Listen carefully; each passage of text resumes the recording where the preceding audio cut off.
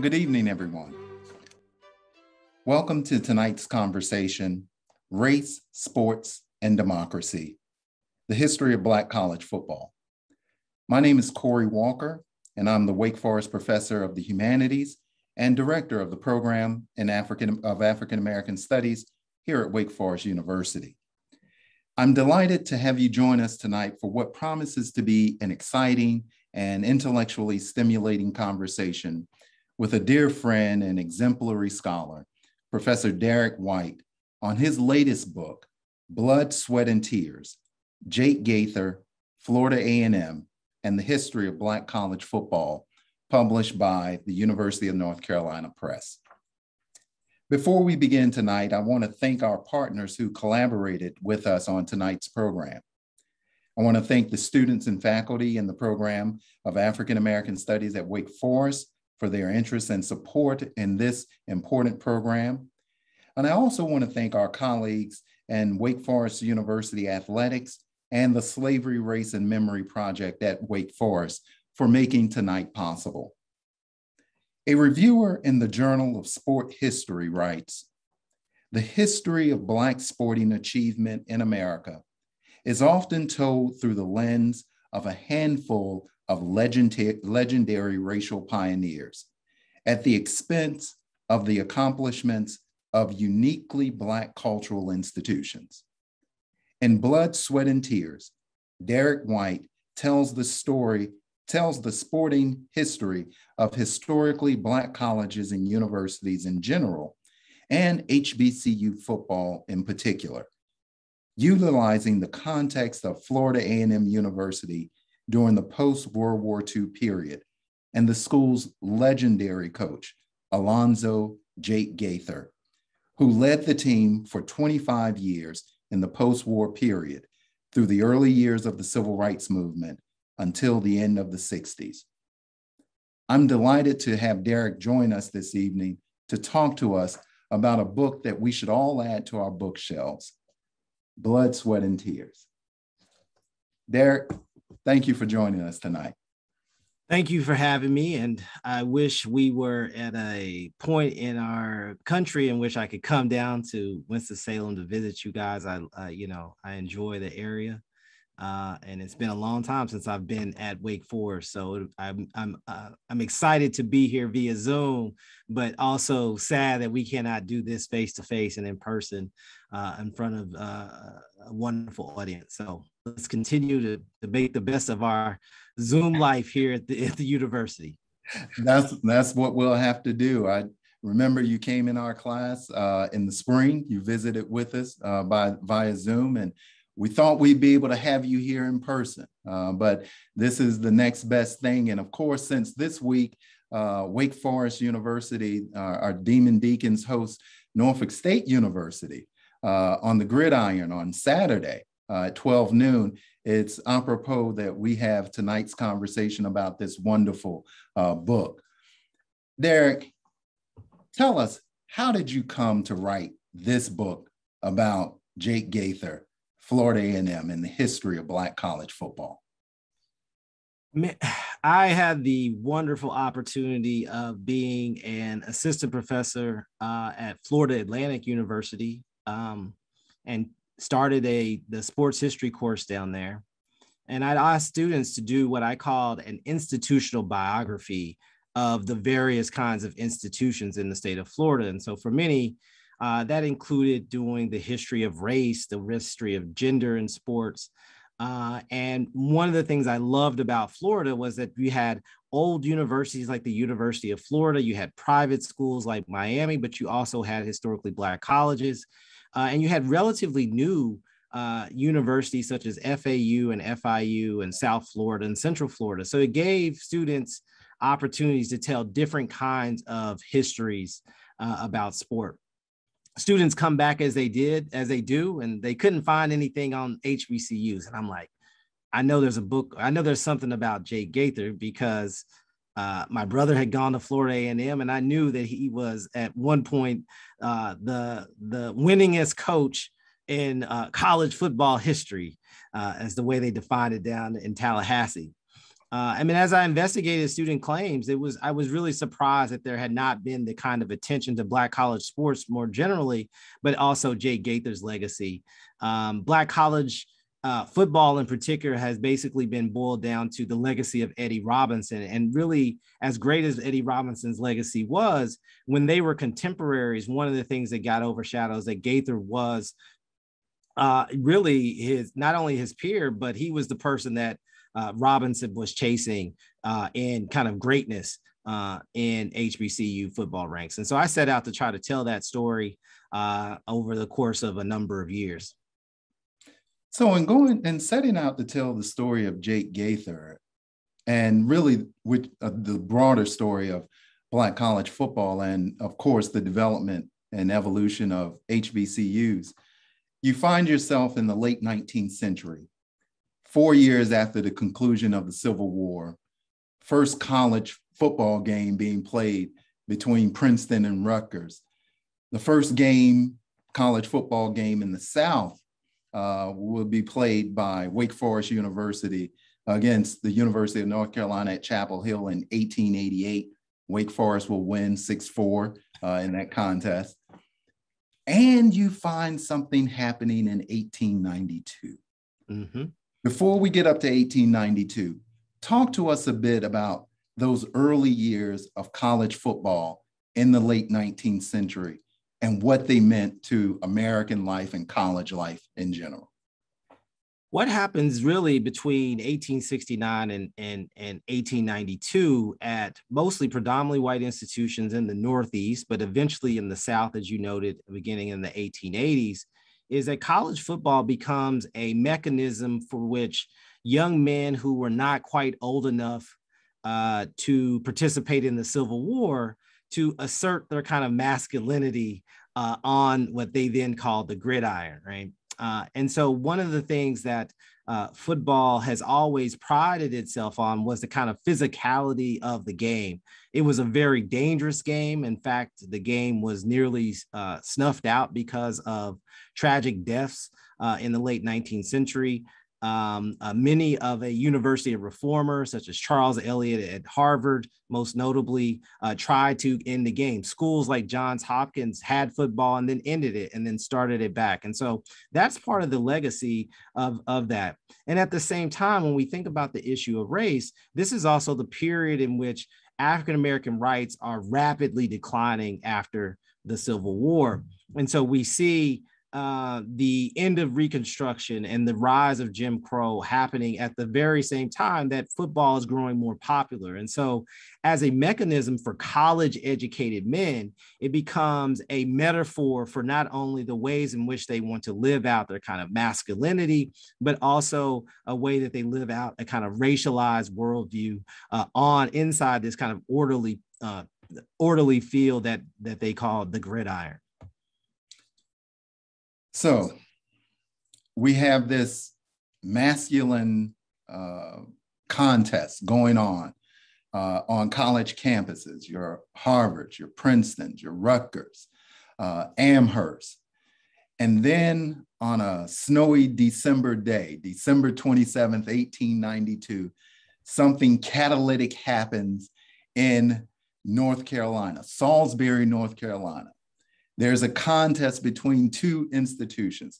Talk to us about the emergence of Black college football on that day and the early years of Black college football. One of the things that we see in that first game between Biddle, now Johnson C. Smith, and Livingstone College is that these young men are not any different than their white counterparts in the Northeast, that they too are trying to figure out how they are going to live out their manhood in this ever-changing kind of late 19th century America.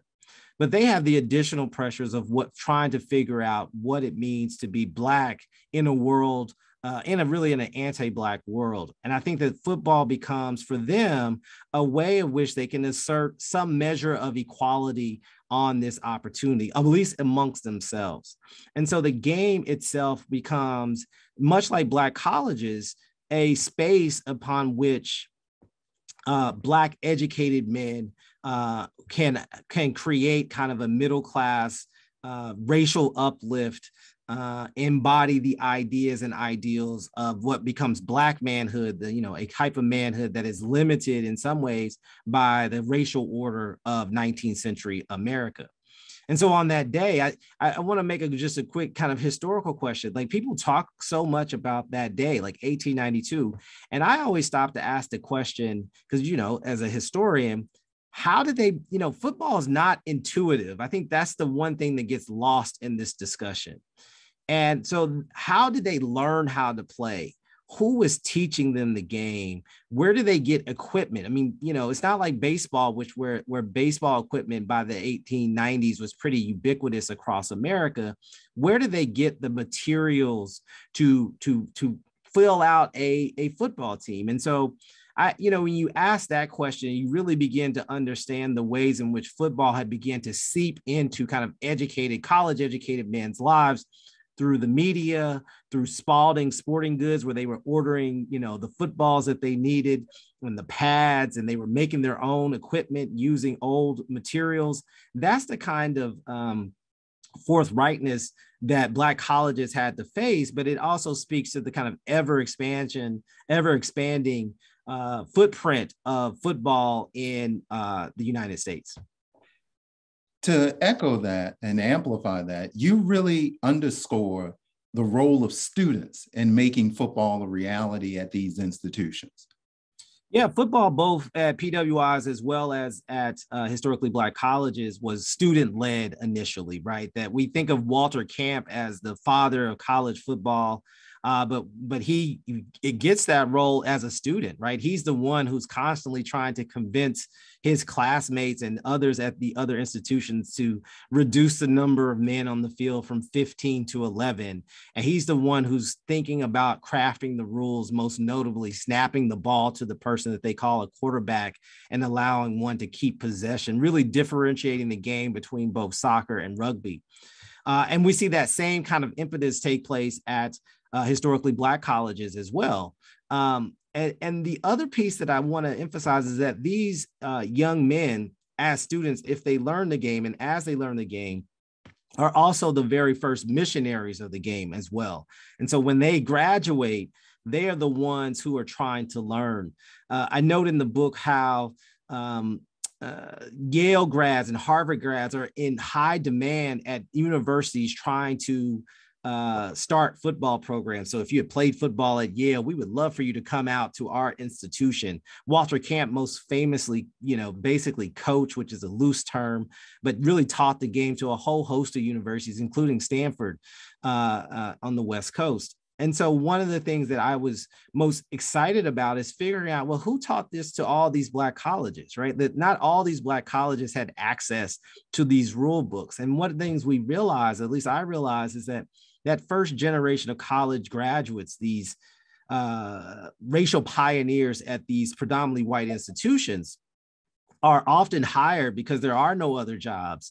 They're hired at historically Black colleges. And so I talk a little bit about George Sampson, who's at Florida A&M, but also someone like Matthew Bullock, who went to Dartmouth and coached football at UMass and finishes this law degree, ends up at Morehouse, in part because John Hope's like, we would like you to come down here and teach, but also coach our football team and this is part of how the game of football spreads among Black colleges during this time. You have a wonderful chart on early in the book where you talk about, where you detail this. You have John Hope, who's his alma mater is Brown University. And of course, he goes to Atlanta Baptist College, Morehouse College in 1899. C.C. Cook moves from Cornell to Howard University. Samuel Taylor out of Northwestern goes to Virginia State University. So there's this way in which you're gesturing towards it, and we're going to get to it. The gospel of football is being spread by these missionaries, moving across various domains, from predominantly white institutions to Black institutions, as well as students becoming converted to the gospel of football and igniting that fire in Salisbury, North Carolina, and continuing on. those early years of college football. We have a book here that focuses on really, one of the tremendous forces in college football, Jake Gaither, and those Rattlers at Florida A&M. But in the early years of Black college football, wasn't the Florida A&Ms, it was the Lincoln universities, the Howard universities, Claflin, Morris Brown. Talk to us about those early years and the role of private church-related Black institutions and their prowess on the gridiron. One of the things that I did not anticipate, in the research, and I think this is why we always, as scholars, really excited about the research process, is that, we think of Black college sports, we think of Grambling and Florida A&M and Tennessee State and Jackson State. On the PWI side, we think of Ohio State and Alabama, these big state universities. But one of the things that I discovered is that because the church schools were much more, let's use the word, college affiliated, right? That they had post-grad focuses, that they were the ones who were able to really think about leisure and extracurricular activities as part of the broader curriculum that allow for them to develop very strong football teams. The other part of that is that they also had leadership, Black leadership, that recruited faculty members from these PWIs. Someone like Matt Bullock. John Hope is probably the quintessential example. He's writing letters to all these people. You graduated from Harvard. Would you like a job in Atlanta, right? And this is how he's getting him down there.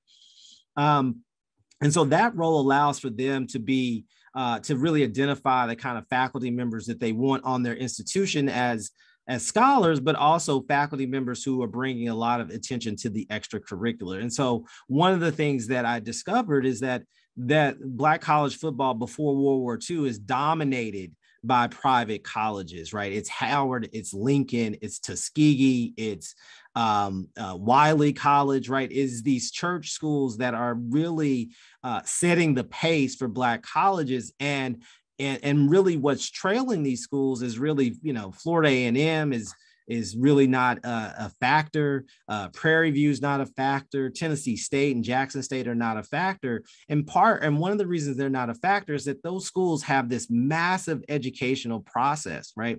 They've got agriculture, they've got vocational students, they've got teachers, normal schools, right? And additionally, they have some college students as well. And so when you look at the old U.S. government documents about HBCUs, they actually list the number of students involved in each track. And you look at a school like FAM, they might have had like 30 college students. Even though they had 300 students, they might have had only 30 college students in the college curriculum.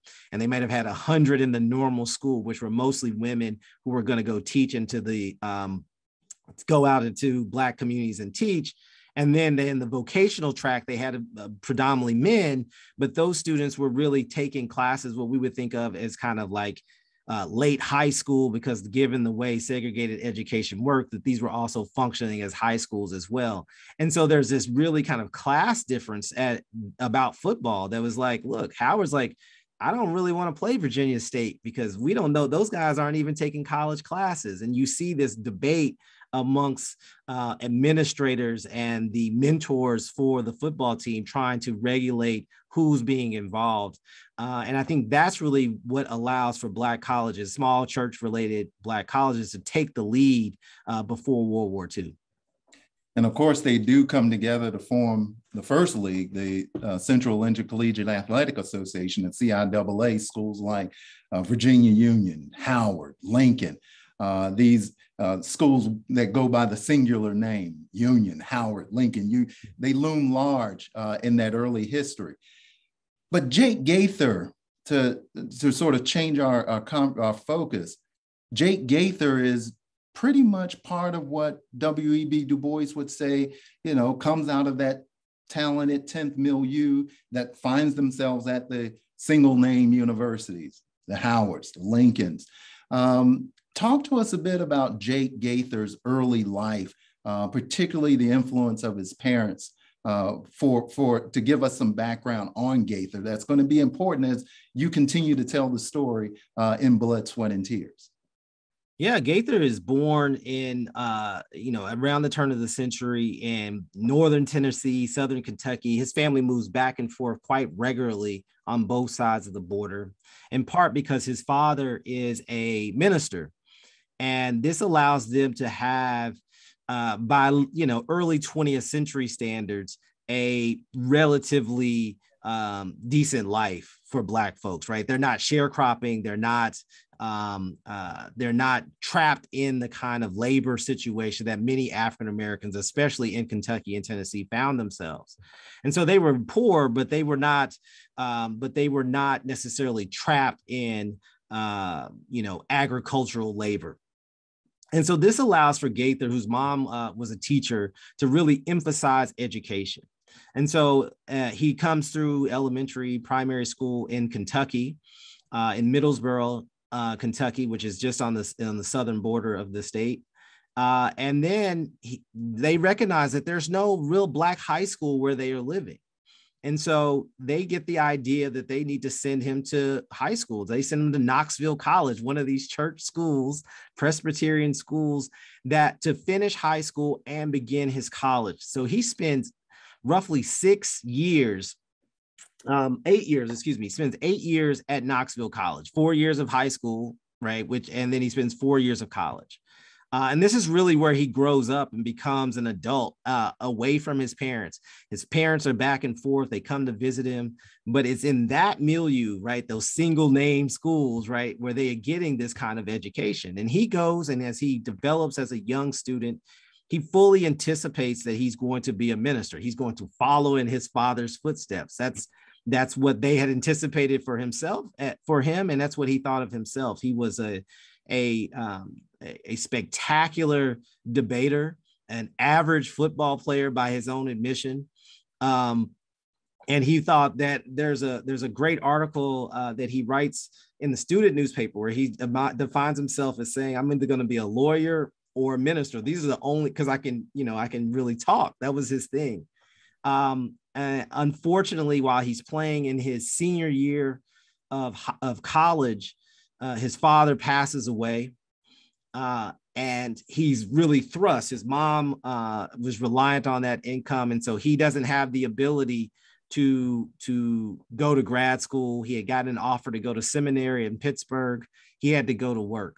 And so the Presbyterians, the church that runs Knoxville College, found him a job at this Black boarding school in Henderson, North Carolina, at the Henderson Institute. And he goes out there, and part of his job is to teach social studies and coach all the athletic teams: basketball, track and field, and football. And he goes out there thinking that he played 8 years of college football. He knew what he was doing. And Henderson was terrible, at least initially. And he was, it's a humbling experience. We've all been young and thought we knew what was going on. And so I recognized that in that moment. And so that's how that upbringing, that church upbringing, as well as his parents' influence, and then the Presbyterian institution that runs Knoxville College, had put him on a path that he didn't necessarily see for himself, and gave him an opportunity to earn money, to help support his mother and his siblings. And then eventually he gets married, and he supports his wife as well, and his family. So at Henderson Institute, Gaither really gets involved in coaching football. He writes a letter. You detail the letter that he writes to Wallace Wade at Duke. He wants to go to these coaching camps. Mm-hmm. We wanted to go to one at Duke. He never gets a response from Wallace Wade at the time. But because Henderson is a boarding school, and in North Carolina, there were folks who were very much aware that Henderson had this football, almost saw Henderson as this football factory because they had an advantage. The students were there, they were in school, but they also lived there. So it was a bit unfair. Talk to us, move us from Henderson to St. Paul's, and then get us down to Florida A&M. Well, I think it's a couple things happen here, right? That his initial years at Henderson, by his own admission, were terrible. I don't think they scored but one touchdown in like 2 seasons. And he knew he had to learn more about the game. He wanted to go to the coaching clinic, which was the way that most coaches improve their coaching kind of acumen.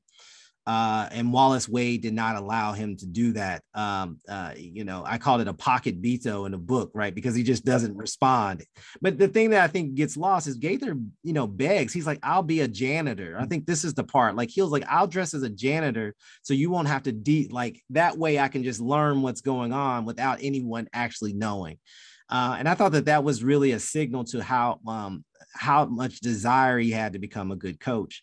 Eventually, that he goes to Ohio State in the summer and starts taking master's classes and coaching clinics up there. And he really transforms Henderson Institute. They become a powerhouse in high school football, in Black high school football in North Carolina, so much so that the public schools are like, this isn't fair. There's a whole hubbub between football and basketball. Gaither's teams have won both the state championship in football and basketball, and they're like, this is illegal. And so rather than deal with any more of that, he gets an opportunity to go to St. Paul in Virginia to be an assistant coach. Again, another humbling experience. They're not very good. The coach that they have quits in the middle of the season. And then Gaither, who goes from the second seat to the first seat, is now trying to figure out in the second season. And he's continuing at this time, getting his master's degree, working on his master's degree at The Ohio State University. And there he becomes fast friends with William Bell, who was the first African-American, All-American, all-conference player at Ohio State in football as well. And he was kind of a celebrity in those eras when we used to, when you're a star player at a PWI, the Black press made you a celebrity. And they began to really collaborate very well about, coaching philosophy, what they should be doing, their desires about where they want to work. Bell gets a job at Claflin. And in 1935, Bell gets the job at Florida A&M, and the first person, after a terrible first season, the first person he calls is Jake Gaither to be his assistant coach. And now you've got literally two of the best kind of young minds who have been working as students, as colleagues, as friends for a number of years, now on the same sideline in Tallahassee, the Deep South, which for Gaither, he had never really spent a lot of time in the Deep South. Tennessee is still, Knoxville is still the South. Henderson is, Warren County is a predominantly Black county, even in North Carolina. But Tallahassee was a different order. And they had never been, him and his wife had never been that far south. So it was a big leap of faith for both of them to move to Tallahassee to take the assistant coaching job at Florida A&M. We've been talking about this a bit elliptically, but you develop a notion, a concept to actually help us to better understand Black college football. You call it the congregation. And we talk about the newspapers, newspapers like the Norfolk Journal and Guide or the Pittsburgh Courier. The Journal and Guide came to Gaither's aid when St. Paul chose him as a coach. Mm-hmm. The Pittsburgh Courier carried stories of the day about Black college sports and the broad personalities. You also talk about the networks, the network between Bell and Gaither, the nexus of meeting at Ohio State and then moving that network down to Florida A&M, as well as the network of administrators and faculty and colleagues at Black colleges who find themselves continuing to support these institutions. Talk to us a bit about the development of the Florida A&M congregation. Yeah, the Florida A&M congregation, I think sporting congregation is to me vital. And it really, before Gaither even arrives, it's about J.B. Bragg. And if you know anything about Florida A&M football, they play in Bragg Stadium. And it is the name after the man who, after George Sampson introduces football, Bragg is basically the coach on and off. He becomes a dean. He becomes the interim president for like 30 years in Tallahassee from the 1910s to the 1940s.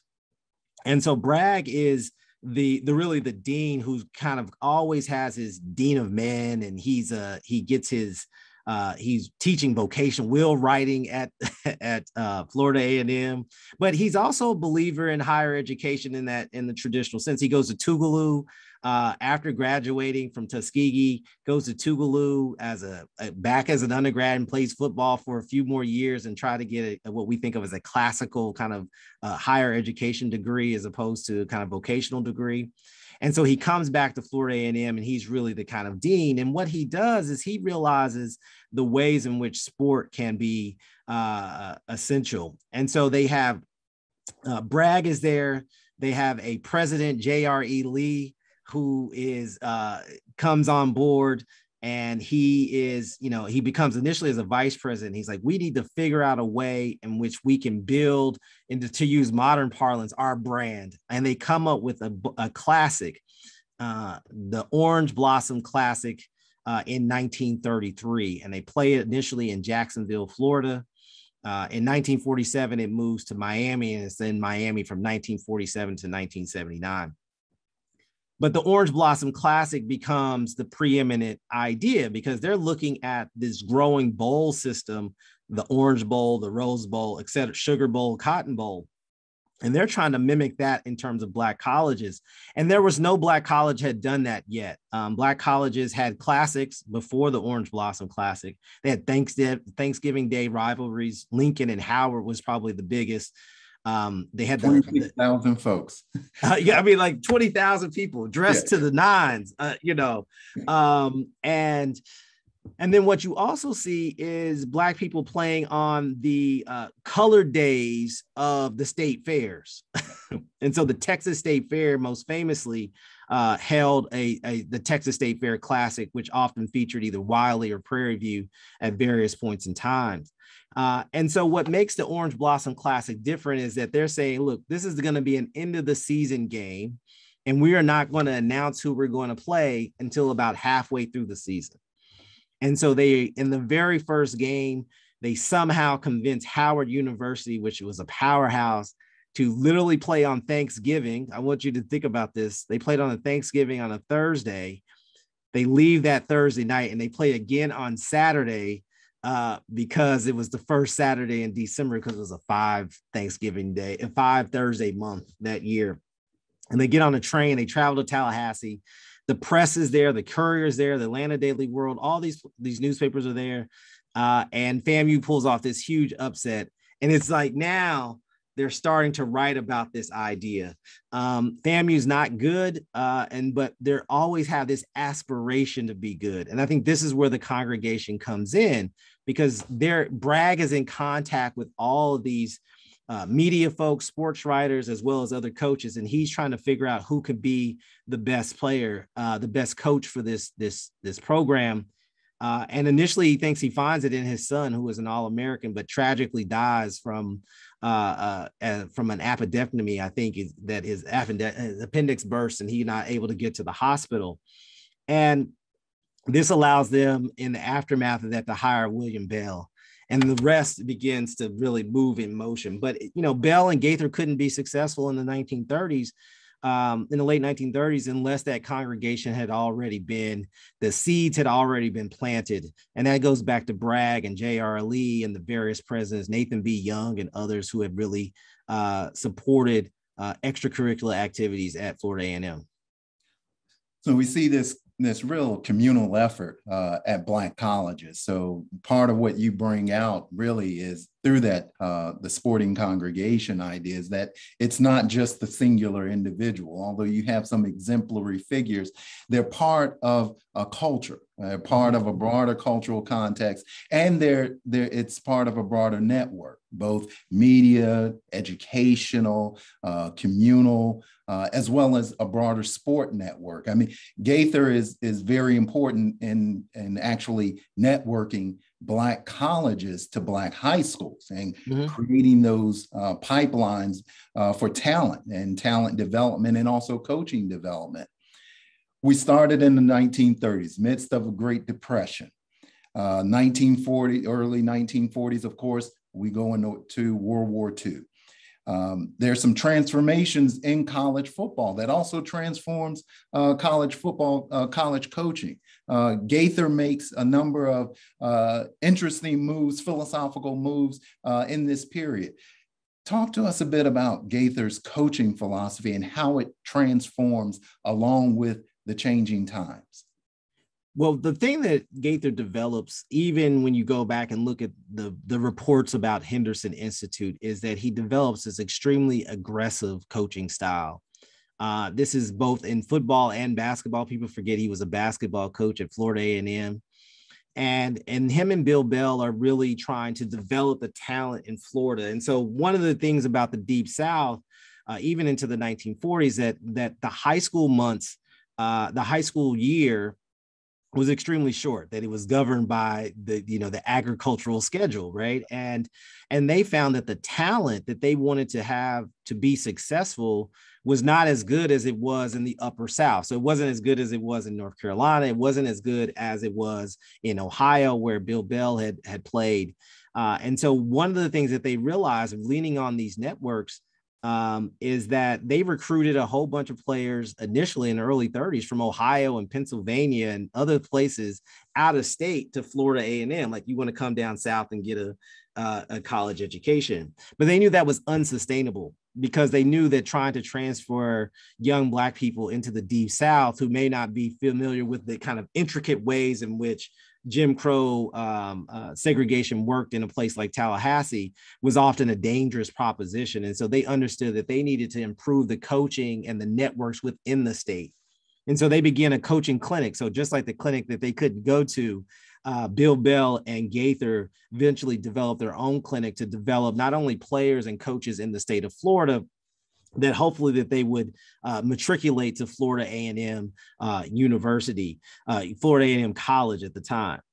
The other piece is that in the 1940s, Gaither has what becomes two brain tumors, which is this, literally passes out after a basketball game. They don't know what's wrong with them, and has brain surgery in Vanderbilt.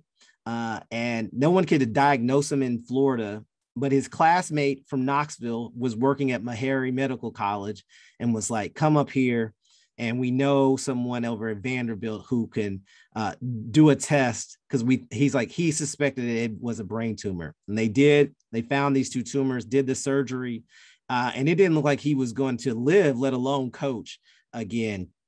He survives these two tumors, only to come back to Florida A&M as a teacher and not have anything to do with athletics because it was too hard. But Bill Bell did not return after World War II.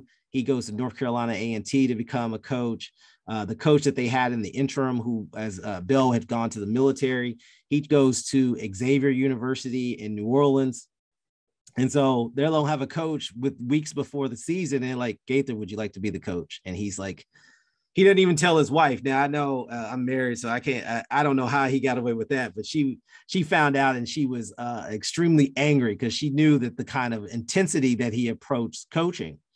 But he survives that first season, really still very diminished from the surgery. And he really starts to develop this idea that him and Bell had worked on. And he does a couple things. One is that the World War II created unlimited substitution for the first time. College football was defined by two-way players. And he felt like, man, if this unlimited substitution is great, because now the rosters can get bigger. This allows for public Black colleges to start to overtake their private college brethren. And the second part is that in 1956, I believe, or 1951, excuse me, the NCAA eliminates unlimited substitution. So they introduce it and then they eliminate it. And so Gaither starts to really think that, well, I've got all these additional players on my roster. I used to have 20 players, to be honest. I used to only have 20 players. Now I've got 40. Well, what can I do with these 40 players? And so he starts to come up with this platoon system. And he comes up with the team's blood, sweat, and tears, taking from the Winston Churchill speech from World War II. And these platoons began to just overwhelm the opposition. The second thing is that he realizes, now that he's got these coaches, he has to figure out what kind of, players does he have in the state. And they have Florida traditionally and now has produced a lot of fast players. And and he realizes he's got speed, and he creates an offense, the split line T, which other people had used, but he uses it to kind of devastating effect, in part because, as he said, everybody in my backfield, my three running backs and my quarterback all run the 100 in under 10 seconds, which the world record was like, 10, like 9.8, and they're all near world record speed. I imagine a lot of this is coach talk until you realize that, Bob Hayes was in the backfield in the early 60s, and Willie Gallimore was in there in the early 60s as well. And so there's this whole kind of fleet beginning about 1957, 1958 of just an unbelievable number of amazing backs that allow for Florida A&M to have an identity, a football identity. So they have this game, but now they've got a football identity. And that was like, they were going to run over you, and they're going to do it fast, and they're going to overwhelm you with these kinds of numbers.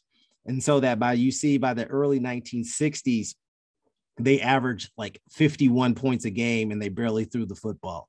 And ESPN just did a thing. Bill Connolly at ESPN just listed the greatest HBCU teams, and Florida A&M's 61 or 62 team finished number one on that list, which I think speaks well. I'm glad that I wrote the book ahead of that list coming out. I'm just saying.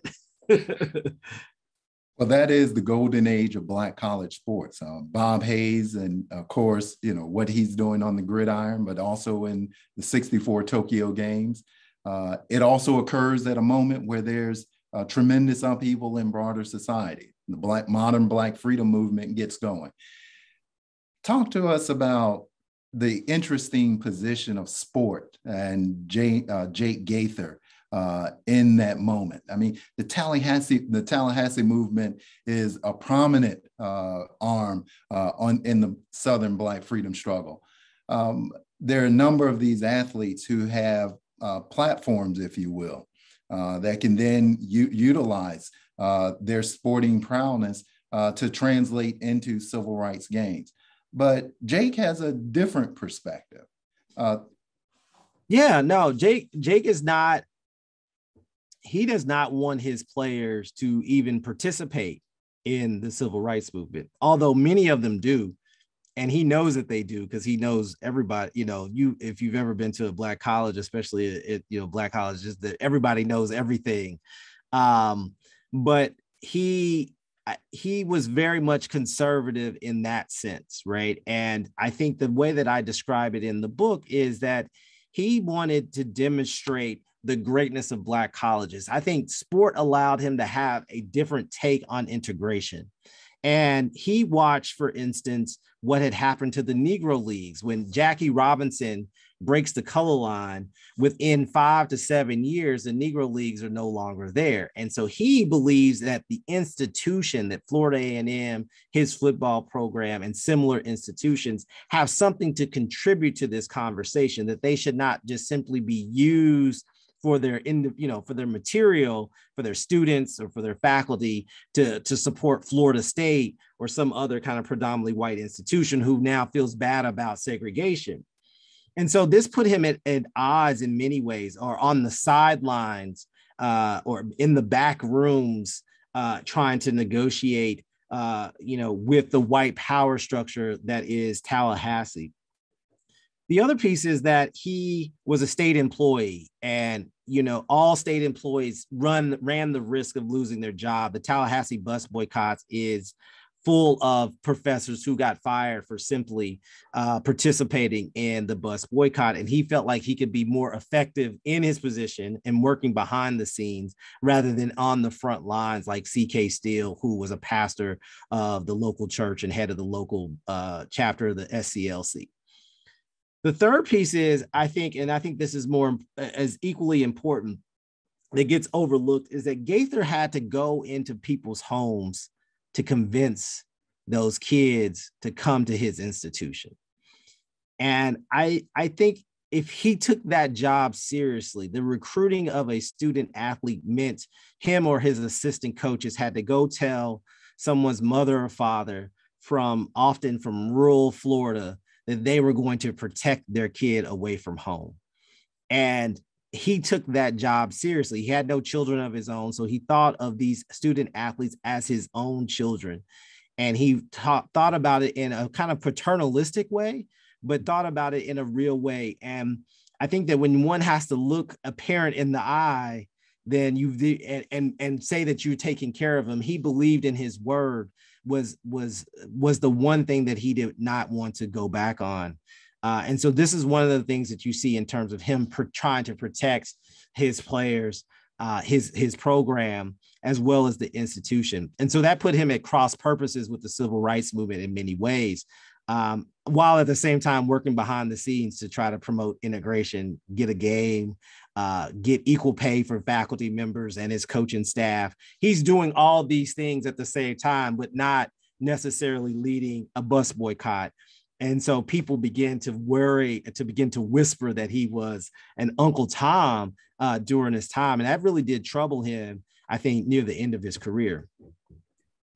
It's interesting because in as much as he was also moving to try to get Florida A&M invited to the NAIA playoffs, the team that would get invited would be Prairie View A&M, and they play in the Camilla Bowl, I believe in 62. Mm-hmm. And they come just a little short from that national championship in 62. But there's a gap between the Olympics with Bob Hayes. Bob Hayes will eventually go off to the pros, of course, a gold medalist. And then 68, when you get, John Carlos and Tommy Smith. And there's a sea change, and there's also changes that are afloat in Black college football. Talk to us about that transition, and this becomes sort of almost the ending part of Gaither's career. But there is the transition in Black college football. His view of integration is institutional. Yeah, that the entire Black college comes in, not individual, but the individual runs out. Yeah, Black colleges, people always ask, what happens to, those teams at Grambling at one point had more NFL players that only trailed like Notre Dame and Ohio State in NFL talent at, in the mid 70s. And they're like, and then last year, no Black college player got drafted in the NFL draft. Right.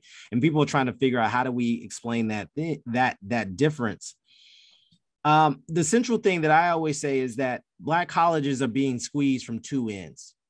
At the professional level, the NFL has desegregated, and all these Black players from Grambling and Florida A&M and Jackson State and Tennessee State are doing amazing work in the AFL initially, and then eventually when the two leagues merge in the AFL and NFL. And people are like, these guys are really talented. They're making all pros.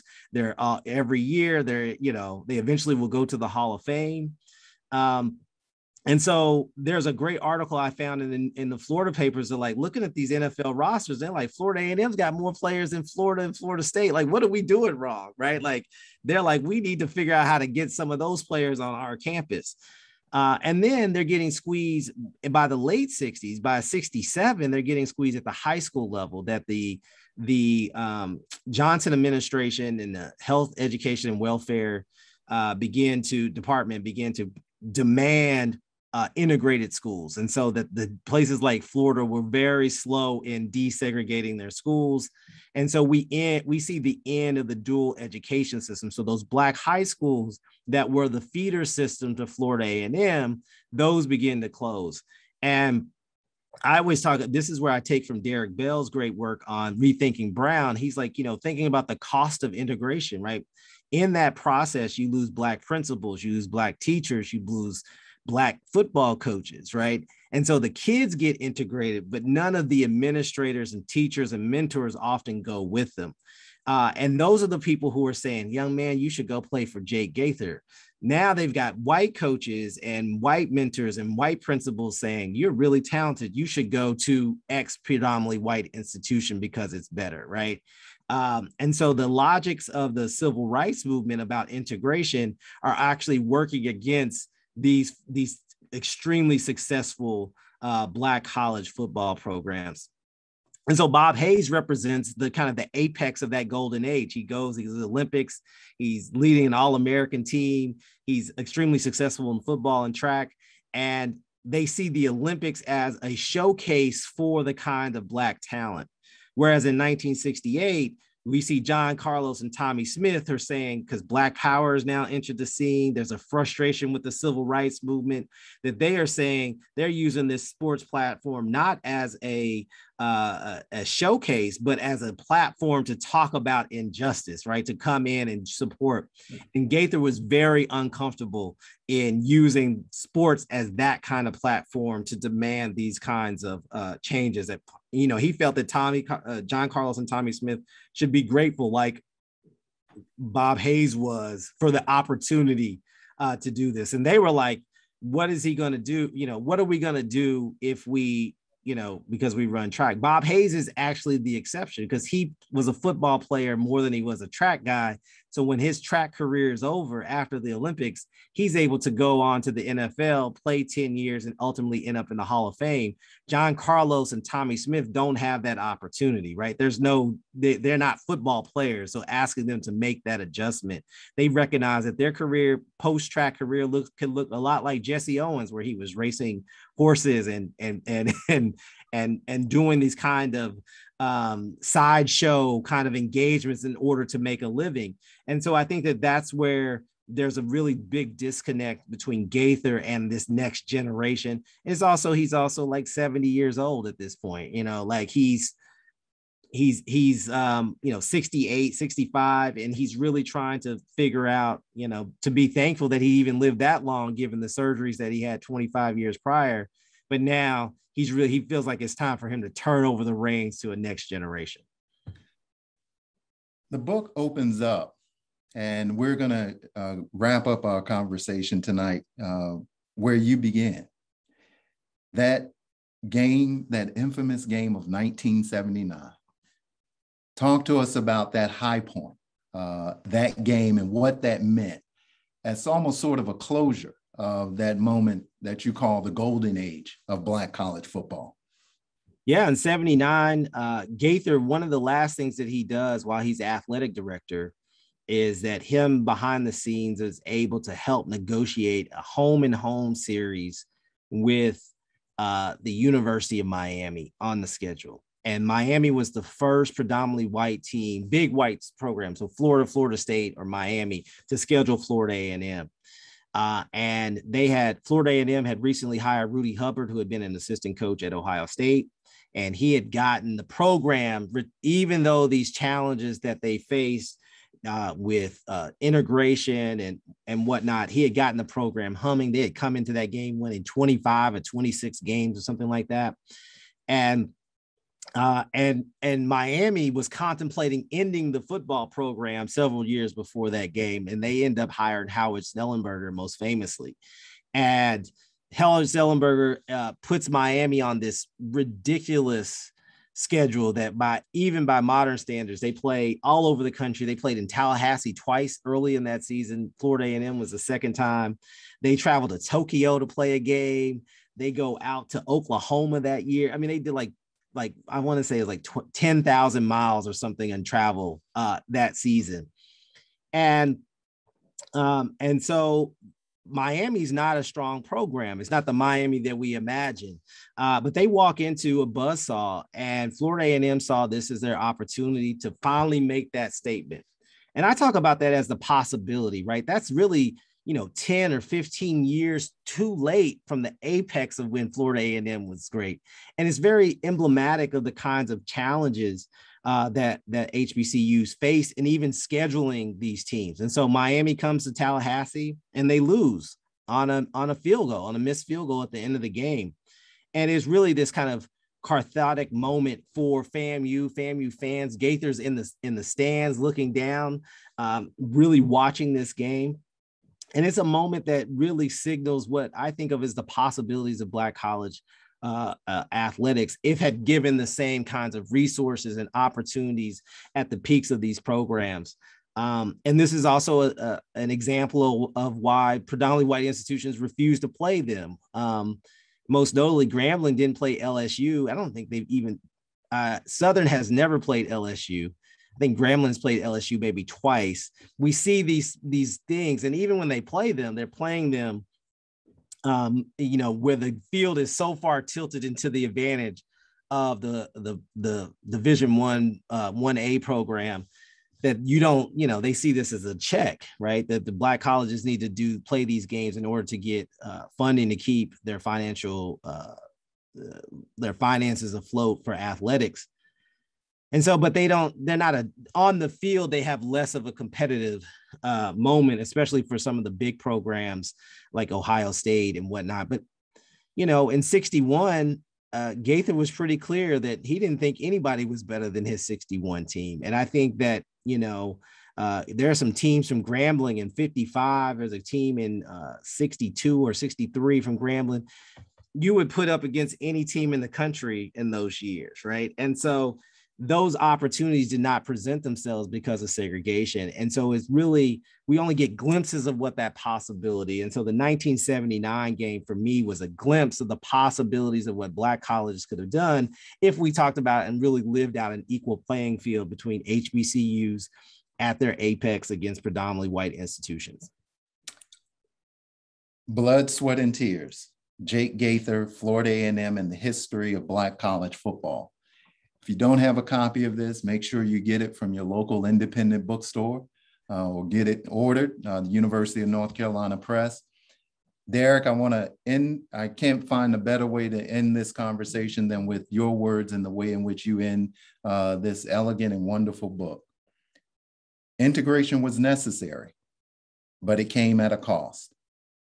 The sporting congregation crumbled, especially for Black coaches.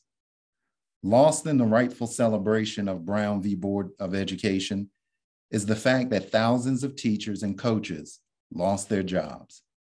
The human resources that had guided young African-American students to HBCUs dramatically declined.